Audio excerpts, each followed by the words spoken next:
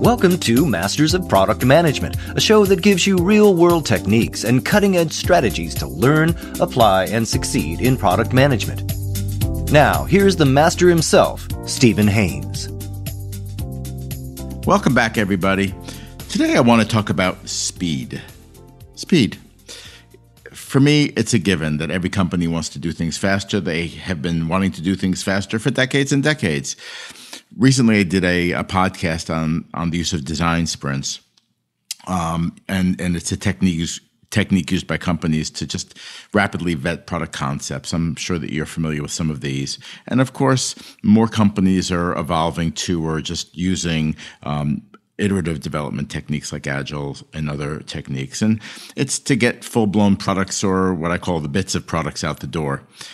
So at my company, Sequent Learning Networks, we really know that large, complex firms have made a shift, or some of them are in the process of shifting their focus from more of a linear or waterfall development to Agile or some iterative development. And even some companies are using some hybrid approaches. Recently, I've heard the term Wagile, where the business end of things and the upfront design gets done up front, maybe in a more linear or slightly iterative way, and then development and validation is done iteratively. And in other companies, very fast-moving firms with especially large web presence and things like that are using this continuous integration, continuous deployment technique, the CI/CD train, as I call it. So regardless of method, a lot of companies are struggling to implement Agile in a way that is productive and effective for them, both, I guess, from a point of view of the process and even from a staffing point of view. And this is really the point of this show. And I'd like to introduce you to my guest, John Feeley. But before we say hello, John is currently Director of Product Management at a pretty good software company in California. And he's got a new role, and he's about to stand up a new product management group in his company. And he's come into that role as a strong leader and a visionary with probably more than 14 years of experience in product management, with background across business functions, sales, marketing, software development, especially with an emphasis on agile transformations, which is why I think it's going to be a great show. So, John, welcome to the show today. Thank you for having me on, Stephen. I appreciate it. That's great. So we had a really interesting and robust talk the other day, and we were talking about how companies are shifting to Agile. And you mentioned to me that some companies are struggling, and it's something that I've seen as well. Could you describe from your point of view what you're seeing? Yeah, it's a tough shift because the shifting to Agile for any company has been it's a culture shift in how you operate. You used the term Wagile before, and I've heard a lot of people use that as kind of a tongue in cheek, basically saying we're going to do waterfall planning, but agile development. And it's very difficult for typically senior leadership of a company to wrap their brain around the concept that just because you can turn on a dime with agile development doesn't necessarily mean you should always do that. And the difficulty for product management in particular has been, there's a lot that goes into the old waterfall process of doing things in terms of requirements, documents, and vetting all these things out, and having all that information up front before development starts. It doesn't make the product manager's job any easier. So the only benefit you gain is a potential shift in direction when you're using agile development. Sorry. No, I breathed. Okay. That was sort of the sharp intake of breath before I wanted to say something, but I didn't. Right. So I mean, it just becomes difficult in terms of adopting kind of a true agile approach to a marketplace, for example, even from the executive point of view. Some of the other things that I've seen is difficulty is a lot of, in terms of agile process in general, a lot of us are using offshore teams now. And the whole point of agile is to, they kind of say when you go through like agile boot camps and training, face-to-face communication is best. Second best is voice to voice, chatting over the phone or something like that. And the least the least effective form of communication is email. And when you're working with offshore teams, there's typically a huge time difference. And so I've seen this in my current company. It's really a struggle to adopt offshore effectively and still kind of maintain that nimble, agile approach. We lose a lot of time in communications. And unless you have someone that's willing to kind of work those flex hours, whether that be on the offshore side or onshore here, it's a very difficult balance. It's interesting. It's interesting. There are a couple of key points. Number one, that I believe I heard you say. Number one, there's this leadership mindset that they have this broad base of expectations, but they may not be seeing it all. And then there are these cultural dimensions or even organizational design dimensions where it's almost standing in the way. And, as I understand it, you want to develop something quickly and get it tested and validated with a real customer. If somebody's far away or you're in a time shift, how do you take advantage of that? And I think that could be problematic. So I understand that. But there's something else. Talking about getting some validation, we were talking, again, a week or two ago about some things that are going on with product managers versus product owners. And we see shifts in roles and responsibilities and fuzzy boundaries where product managers are doing product owner job and product owner jobs are rudderless and being directed by the development team. I see all this stuff is so variable. And I don't know how anybody gets anything done with that degree of inconsistency. What are you seeing? I'm seeing that exact thing. Right now, I think because Agile is, quote unquote, new to a lot of leadership teams, they're struggling to figure out what role the product owner really is. There is some overlap of product owner with what product managers typically do, at least in my experience. And there's kind of an ongoing, I don't know if it's an ongoing debate necessarily, but it's really an open question as to, are product owners and product managers interchangeable? Is it the same role, or should it be two separate roles? And I think the answer is a little bit of a cop-out, but I think it depends on your organization, and it also depends on the size of your company, obviously. If you're a smaller company, I think you can definitely get away with the product owner and product manager being that same individual. But as you grow into just an enterprise size, company, several hundred employees, maybe you have a fairly mature product and product team. You really, I think, need two distinct roles. And it depends on how your company is also organized. I can give you an example from my current life. Our product owners are basically embedded with the development teams specifically. And which sounds great on paper, because now you have this product owner that's just lock and step with the development team, through everything that they do. But that person is actually functioning more like a project manager or even a BA, a business analyst in that case.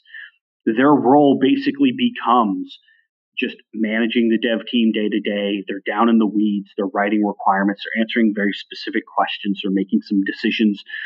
They're not one step above looking at it from a market point of view. And that's where I see the product manager role being separate.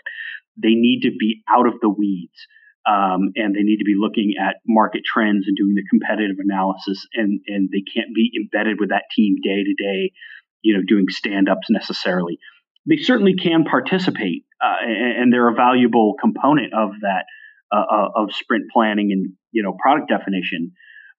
But really, that product owner role becomes a very functional scheduling role, because they are embedded directly with a specific team. Yeah, what's interesting is that in some companies, this is what we've seen, when you have a product manager who gets so stuck into the product owner role, they don't get a chance to get out of the weeds, and they become extremely tactical. They get very, very frustrated.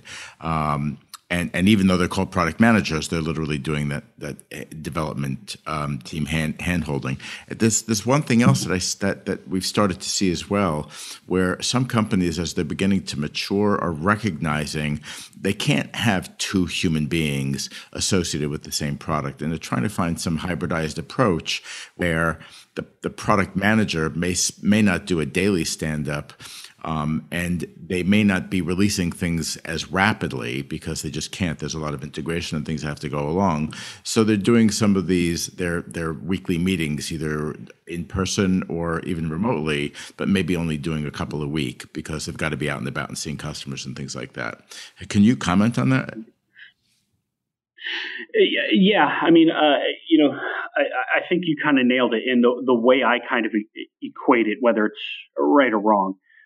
That product owner, like I said, is kind of aligned with the team, where I look at product managers being aligned with a marketplace or a customer, or and that to me is the best place to kind of start delineating. Okay, here's what the product manager is supposed to be responsible for. Here's what I expect out of my product owners. And certainly there's going to be some overlap in there in terms of specific, requirements generation and things like that, because obviously there has to be some collaboration there between those two. I think those two roles need to be kind of connected at the hip, as it were, because I envision multiple product managers working with maybe a product owner. If you have an organization like mine, we have siloed development teams. We have specific teams that are responsible for specific functions of the application, where a product owner, like I said, is assigned to each one of those teams.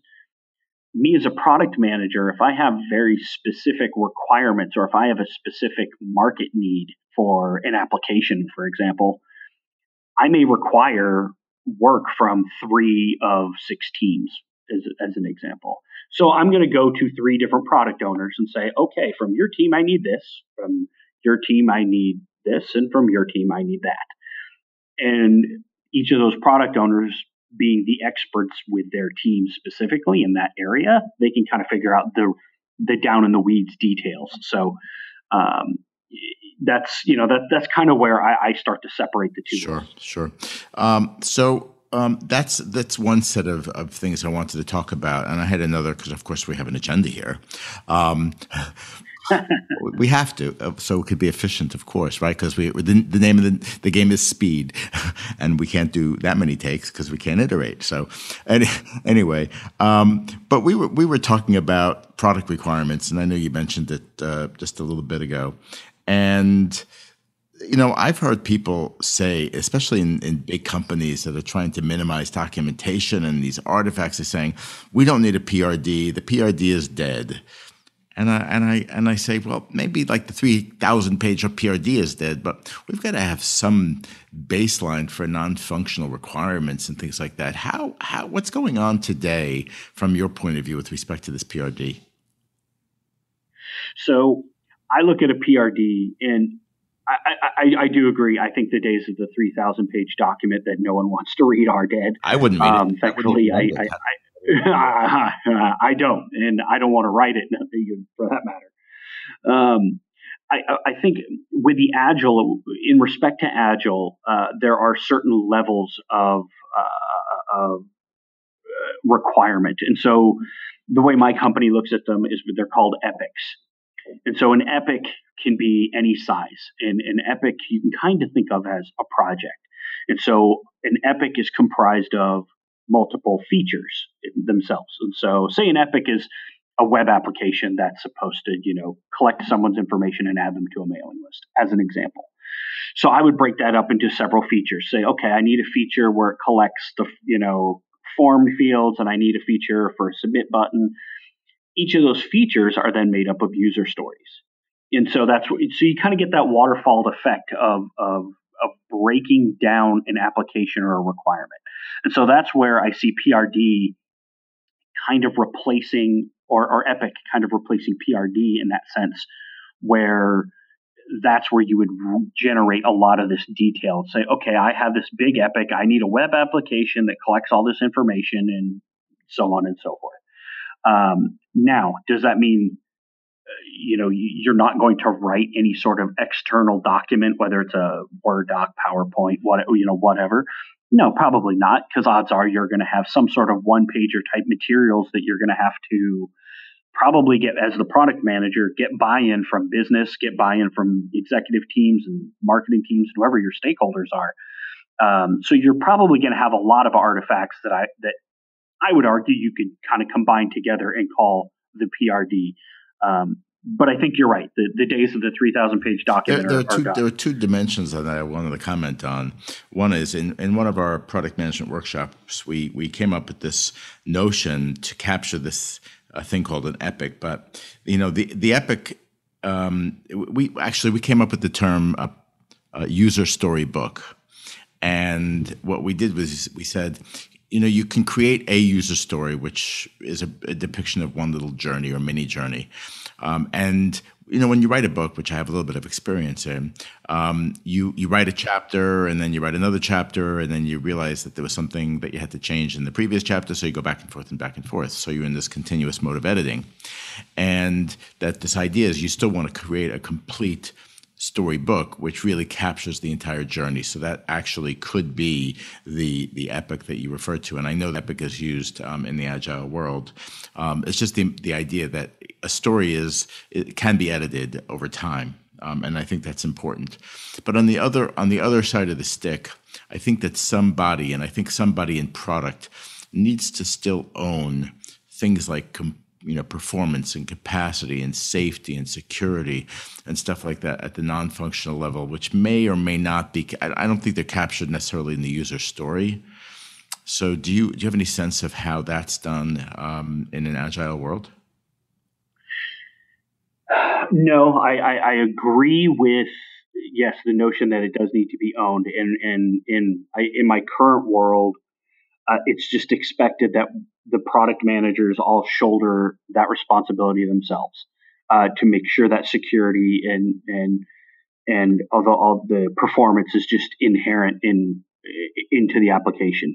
Part of it is also, in going back to the initial discussion of speed, that we have separate departments set up for load testing and things like that. And especially my current company, we are very peak driven. We have holiday peaks drive our entire company. And so, there are 8 months out of the year where we have not very little traffic, but much lower traffic. And then as we get closer to holidays, Christmas is coming up right now, we see a huge, huge spike on our system. And same thing with Valentine's Day and Mother's Day. So performances we actually have a performance lab set up and making sure that, our systems will still be standing under, peak loads. Yeah. So that's important because it's inherent in the business, which we're not talking about, but maybe people can guess. I wanted to talk about something else, but I also wanted to be cognizant of our time because we try to keep these casts at about 20 minutes or less, just because of the short attention span theater. People have things to do. And so I'm going to skip over the thing related to continuous integration and continuous deployment, but I might want to take that up as another topic with you, possibly some other people as well, because I think that there are some companies who are operating in that model. It's amazing, and I think that we can have conversations like this, and I hope that people are continuing to have conversations like this because we have a lot of opportunities in front of us. The opportunities to go faster and to be more. I like to say the word fleet of foot, which is this like the analogy of a sports team, and you encounter obstacles and you're pushing along, and then you pivot and you move. That's the kind of thing that we're trying to do. That kind of blocking and tackling on the competitive playing field, and I think that. Iterative product development techniques allow us to do that, but an organization has to adapt from a holistic perspective, and it can't just be an edict from the top of the company that says thou shalt go faster and not provide all the enabling tools in terms of organizational design. Exactly. And that's exactly. You're right. So that's why we're doing this, because I think that we were finding some equivalent thought on that. But I will leave this with our listeners, and that is do keep this conversation going. I'm hoping that others will want to join in the conversation and reach out to me, either through LinkedIn or through my company's contact us page at Sequent Learning Networks, because what I really want to do is I want to expose some of these things. I want to almost take a therapeutic stance on this and say, listen, this is an imperfect world and we have a lot of different challenges. And if people have some tricks or some techniques or some things that they've learned that help them adopt and move quickly and make their customers happy and make great products, I'd love to hear from you. And I really hope that this is the first in a line of broadcasts that we do that really focus on this. And with that, I thank John for joining us today. And hopefully we'll hear from him and perhaps other colleagues and some of you out there as we focus our effort on Agile transformation in Masters of Product Management. Let's see you next time. Bye-bye. Looking for resources and best practices in product management? Just go to Sequent Learning Networks to gain access to real-world tools that can make a difference. It's all there at sequentlearning.com.